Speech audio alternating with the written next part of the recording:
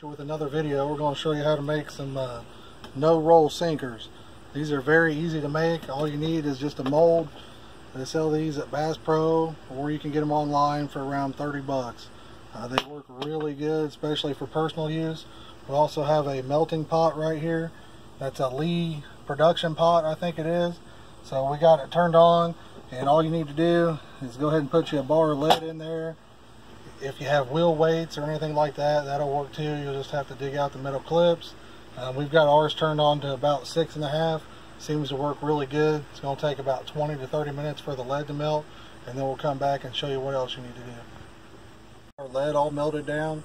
Sometimes when you're working with lead, it's got impurities in it, and what happens when you melt it, they all float to the top. So that's a good thing. All you have to do, you can get you a ladle or a spoon, whatever you need. These impurities, they'll float up to the top, and all you gotta do is just scoop them out like that. We'll clean that out here in a minute. We'll go ahead and make a couple sinkers for you though. What we've got is the Do It mold, and it's really simple to use. These pins lay right in a track.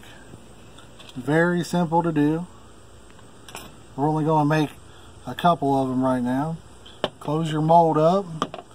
And then you've got a little spout down here, all right? And all you have to do is position this under the spout, lift your handle, your lead will pour into the mold, move it to the next one, same thing. It'll only take a second for that to harden up. While that's hardening up, we're going to put our oven mitt on. That's what we use. Open your mold up, pop your sinker out, and break your piece of lead off right here. If you break it off, it cuts really clean, so you really don't even need a file.